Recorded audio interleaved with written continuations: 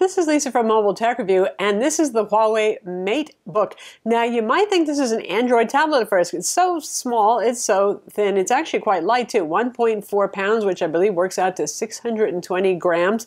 But this is a Windows 10 tablet. Small bezels here, Intel Core M inside, and a whole lot of accessories that you can get for it too. So none of these are included. One of the interesting things about the MateBook was the fact that it looked more affordable than the competition at $699 starting price for a Core M3 with 4 gigs of RAM and 128 gig SSD. Well, that's a couple $100 cheaper than the base Surface Pro 4. And even the Samsung Galaxy TabPro S, that's $899 we reviewed, but the TabPro S comes with the keyboard. So Huawei kindly sent us just about everything, in fact, everything that they make. We have the keyboard folio right here. This is also available in brown and would have a white interior as well. So this is $129. And then there is the pen. Of course you want the pen, right? The pen is $60. And it's an interesting pen we'll talk about. It's actually quite good. Then there's the dock, because there's just about no ports on the tablet. And the dock actually comes with a faux leather case too that actually holds the pen. It's kind of nice. So this little guy here is going to set you back $89, but this gives you all sorts of useful ports like HDMI, regular USB ports, and all that sort of thing. So the pricing gets a little bit complicated there, doesn't it? So your $699 is just for the tablet. If you throw in all these accessories, $129 plus $60 plus $90, well, you're getting close to $1,000. Then there's the Core M5 version. You can get it with 8 gigs of RAM, which is nice, something you can't do with the Samsung Galaxy TabPro S or the cheapest level of Surface Pro 4 for those who must have a Core M for no fan design. Anyway, it's not necessarily cheaper. It is slightly different from all the competing devices. We're going to talk about it now. The $699 base model has a Core M3, 4 gigs of RAM, and 128 gig SSD. Ours is a little bit different. It has a 256 gig SSD with the M3. That's a configuration that doesn't seem to exist on pre-order sites right now, but we do have, well, early hardware here. Well, before release, let me put it that way. It is finished hardware according to Huawei. It has dual band Wi-Fi 802.11 AC with Bluetooth 4.1, and that Wi-Fi has MIMO, pretty decent reception there. 5 megapixel front camera, good for video chat, no rear camera, sorry about that. Stereo speakers that are reasonably loud, a decent capacity battery, and USB-C based charging. It's USB-C Gen 1. It's not Thunderbolt 3 or anything like that, but for the price, that's certainly fair. If you want to really go to town, you can get it with, well, sort of go to town. It is a Core M5 after all, not the fastest CPU on the block, but Core M5 with 8 gigs of RAM and a 512 gig SSD will be $1199. And there's an in-between model with 8 gigs of RAM and 256 gig SSD in the M5. That's $999. So it's not that inexpensive, especially if you want to add a couple of accessories on, but you know, it's within the same price range as its competition. We don't often pay a whole lot of attention to packaging, but for something that's not wildly expensive, Huawei has really made everything look pretty nice and pretty plush. Each of these boxes looks pretty much the same design. You've got a little magnet style opening up here. It says Huawei design on it. It's all really very nicely done. You feel like you're getting premium products. You've got little diagrams. And by the way, take a look at this diagram right here, because you get all these little adapter cables in the box. So there's a USB-C to regular USB and a USB-C to micro USB, and you're going to need that to charge the optional pen should you decide to purchase the pen. Huawei can make nice things, kids. They're no longer the budget company. I mean, witness the Nexus 6P here. Gorgeous device, high end. So they're working on that, and this whole aluminum and curvy kind of look, nice design, it all carries over to the MateBook itself. I mean, this is aluminum. It's very nicely done. Everything is machined well. If you take a look up top here, here's the power button. It sticks out kind of just the right amount. It's very tactile. And on the side here, we have the volume rockers, and nested in between is actually a fingerprint scanner, so you can log in with Windows Hello, and it works pretty well. Granted, it only uses a small strip of your finger, but it's going to have you do it several times and get different regions of your finger, so it actually works fairly well. You've got stereo speakers up top, too. And on the bottom, we have the pogo connector, the magnetic pogo connector. And that's for the, I think most of you are going to want this, the accessory keyboard, though you could use any Bluetooth keyboard with this. So Here's the Keyboard Portfolio. It is both a case and a keyboard, not unlike the Samsung Galaxy TabPro S that came with the keyboard. You're going to have to pay $129 for this. It is backlit. It doesn't require charging or anything like that because it gets all the power it needs from the pogo connection here from the tablet. Typically, they don't consume a whole lot. Got a nice trackpad here. This is actually a very pleasant trackpad. I enjoy that quite a lot. We have 1.4 millimeters of key travel here, which is pretty deep for this kind of keyboard, but you know, the whole thing just kind of flexes when you type. And that's not so ideal. So it looks sort of like the Surface Pro 3 type cover a bit, but it's not as good an experience. It is supposed to be spill resistant and splash resistant underneath. I have not tested that with Huawei's nice review loaner. We'll just take them at their word for that. It's an okay keyboard. It's actually, I find, more usable than the Galaxy TabPro S's keyboard, which was just, oy, oy, oy, oy. And it's fake leather, which is fine with me. I mean, why kill cows? So let's talk a little bit more about the keyboard folio. Some folks have complained that it's a little flippy-floppy, folly over kind of thing. You know, look, okay, I mean, it's not that bad, but once you lift up on this, of course, it's going to let go. That's how it is. One thing that I don't like is you've got fixed angles here. You've got upright, and this is where it's the most stable, obviously, because the bottom flap is touching down there at the base towards the table. And there's another magnet spot, so you can tip it a little bit further back, which is nice, and it is a little bit, you know, less stable, but then again, I'm shaking the table, I'm whacking on the thing. It's not that bad, folks. It's okay, you know, if you're riding on a bus on a New Jersey Turnpike and there's a lot of potholes, maybe it's going to fall over, but for folio keyboard, none of them are super duper stable. This one is fine. One thing I'm not too thrilled with, they didn't think this through about how the magnets were going to work on this. So there's a magnet here, and that will put the machine to sleep. That's fine. That's a good idea, right? Boom. It's asleep, you see? Now it's woken up again. And there's a magnet here that holds it closed. But, you know, if you pick it up and you're just doing something like this, because you want to pick it up and show somebody, look, I've just turned it off. It will not turn on because the magnet on the back is actually affecting it. So instead of having just a little sensor on the front, it's a little too reactive. If you do that, it's going to turn it off again too. So beware magnet madness. It does, however, make a nice carry case. We put it like this, we put it like this, and very clean, very nice looking, a little ridge to grip it. It looks a lot like actually the Samsung Galaxy TabPro S folio case. It's classy looking. It's fine with me in that respect.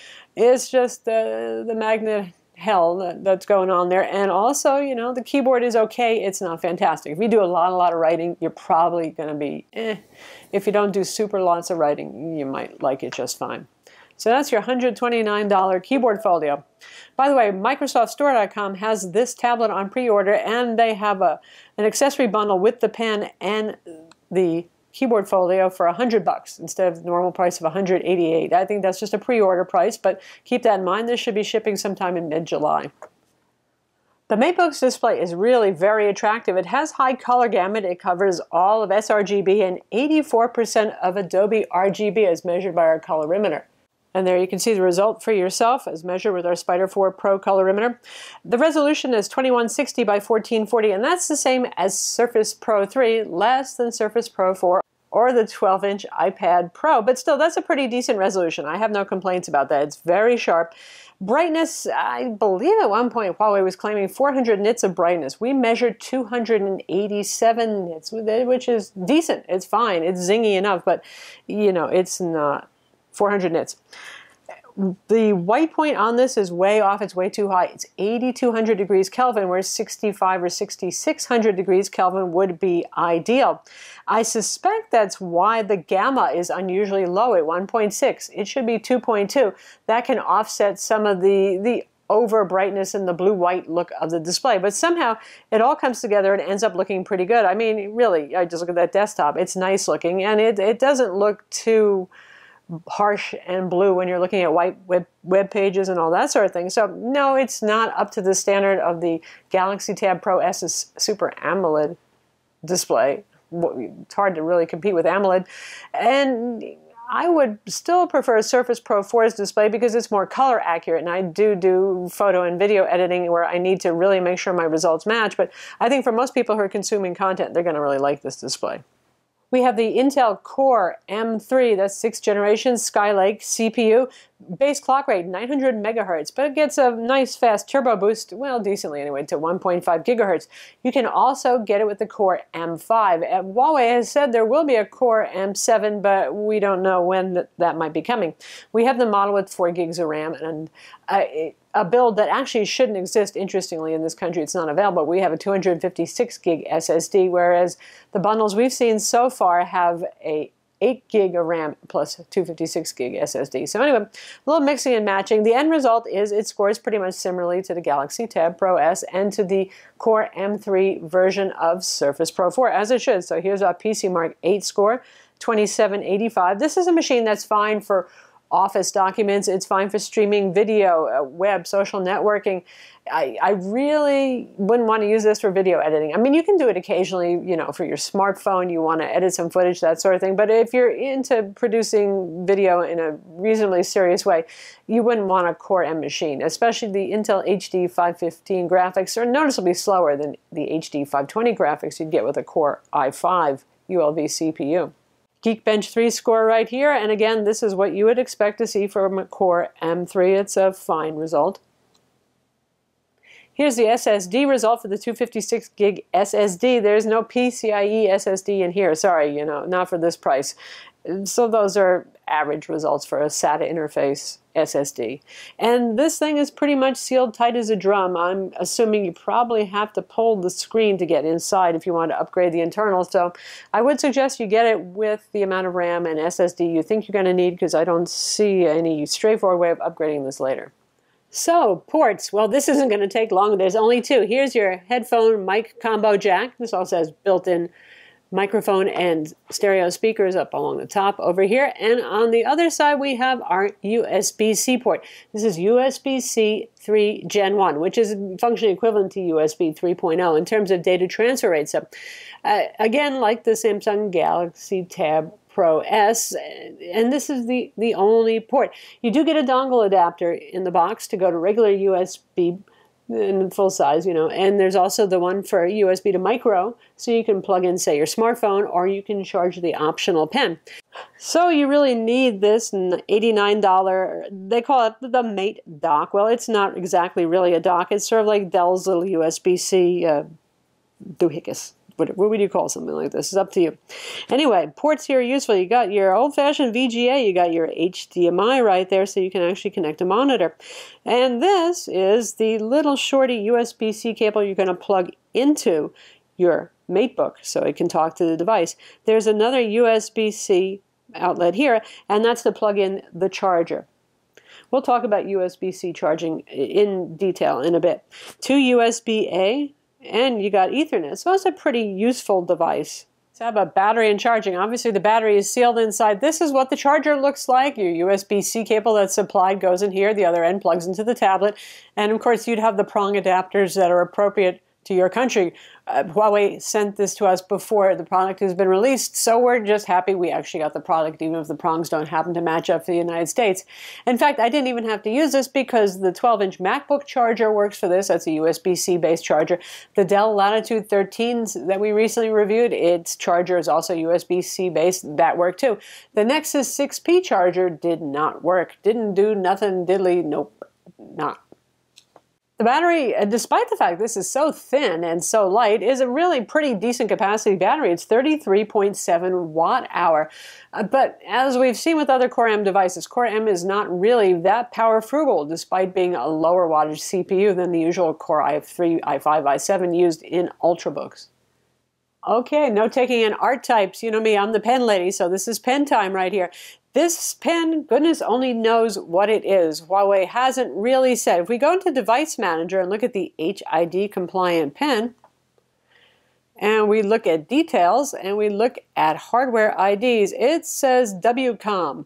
You know, maybe that is Wacom. I don't know. Although the interesting thing is if you look at something like Lenovo ThinkPad Yoga 460, which does have Wacom AES inside, the device driver doesn't say WCOM. So who knows? It probably maybe is some kind of Wacom technology.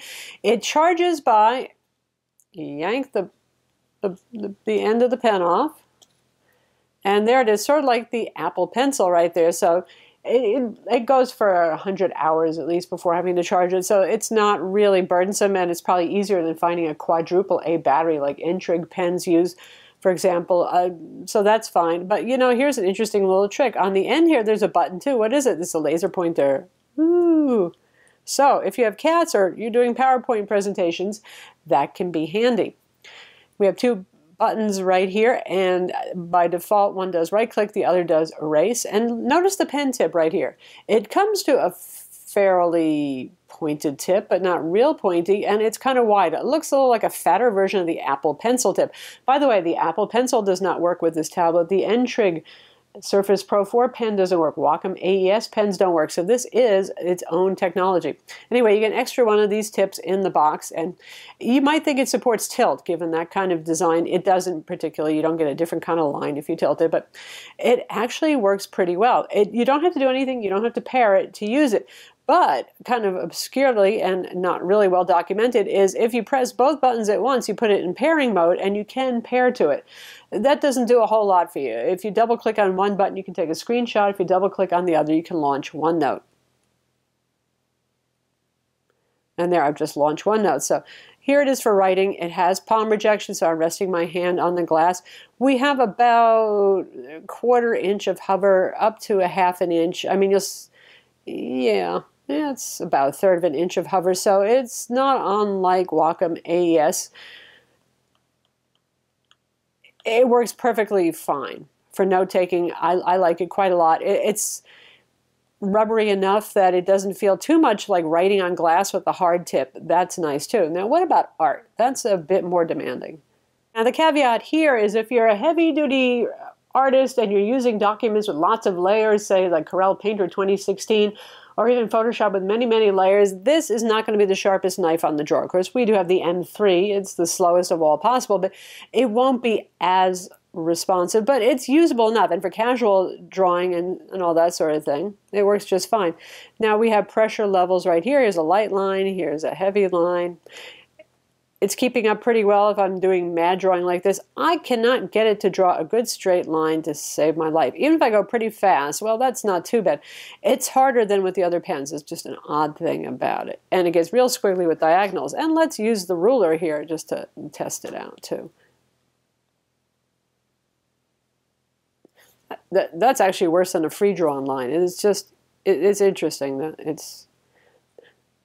it's better on a horizontal line like that. Let's do an up and down line. That's fine. So it's just the diagonals that are pretty darn jittery. But other than that, I really like the feel of it. I like the responsiveness of this. Working fine in Clip Studio Paint, tested in ArtRage and in Photoshop as well. It's going to use the modern WinTab drivers for this, and pretty much every art program supports that these days. So it's actually a pretty nice, pleasant experience. If I actually try to, say, sketch a face in a natural way, it's not bad at all. Keeps up with the work that I'm doing. I don't like it as much as the iPad Pro, I confess, in terms of feeling the most like a pen on paper kind of experience and responsiveness, but it's pretty decent, really. So how about the speakers? And by the way, here's our Samsung Galaxy TabPro S review if you want to see a comparison. It's amazing how similar they look. Notice the Samsung has a camera on the back. This guy only has a 5-megapixel front-facing camera. For vertical market people, that might make a difference. I don't think it's going to make a difference for most other folks. How many of you use your tablet to do video? So let's play one so you can see. This is a Samsung tablet. Much as it might look like an 66% volume. Thin, right? It's pretty loud. It's a little thin, a little tinny, but honestly, for a 12-inch tablet, that is not bad sounding at all. Looks quite nice for playing video. Video, by the way, does seem to affect battery life more than just straight web browsing. I think that's why some folks who've reviewed this have found battery life not to be that great, because they use video rundown tests, and lighting this screen must really take a toll on it, because this isn't the best. If you're going to be doing a transatlantic flight and want to watch movies, you know, 5 hours maybe. So regular productivity, at least you'll get 6. And for a size comparison against competing devices, of course, we have the 12 0.9-inch iPad Pro over here with Apple's keyboard case. Speaking of floppy portfolio style cases, the Apple one isn't the most stable either. It does have an odd kind of keyboard, but actually I find it works pretty well. And on the other side we have the Surface Pro 4 with the type cover, definitely the best keyboard among them, and also the most stable design since of course it has a kickstand on the back. It's not relying on a portfolio case to hold it upright. So there you get the idea of the size. Obviously the Huawei is going to be a little bit smaller than either of these. And if you'd like to see a smackdown, shout out in the comments, and it can happen between either of these devices. Sorry, we no longer have the Samsung Galaxy TabPro S in-house, so we won't be able to do a smackdown with that one. So that's the Huawei MateBook. It's a 12-inch tablet. It's a 12-inch laptop thanks to the folio keyboard cover case here. And, you know, it's not bad actually. It has a very vibrant display. It's a attractive keyboard folio, not my favorite to type on. Trackpad's pretty good on this. Performance is Core M, which is to say not much different from any other Core M on the planet. Slower than a Core i5 certainly, but adequate for business use, for casual art, that sort of thing. It's beautifully made. It's beautifully packaged. Battery life, it really depends on what you're doing with it. If you're going to be using it hot and heavy with several programs running at once, lots of browser tabs, particularly if you're going to use Chrome rather than Microsoft Edge, because Chrome uses a lot more power and CPU cycles, then battery life is going to be around 6 hours, which is like a Core i5 Surface Pro 4. You're not gaining anything there, and it's less than the Samsung Galaxy TabPro S. But if you're using it pretty lightly, you're just surfing on the couch, that sort of thing, and you've got brightness at 50% or less, and not a lot of tabs open, not a lot of applications running, then you really can get 7.5 hours out of it. So it does depend how you use it. And that's typical of the Core M in some ways. So because it has such a low base clock rate, but a very aggressive turbo boost. Anyway, it's not a bad device for a first try from Huawei, who's never made a PC before. It's actually pretty darn good, but obviously there's room for improvement. I'm Lisa from Mobile Tech Review. Be sure to visit our website for the full written review and subscribe to our YouTube channel for more cool tech videos.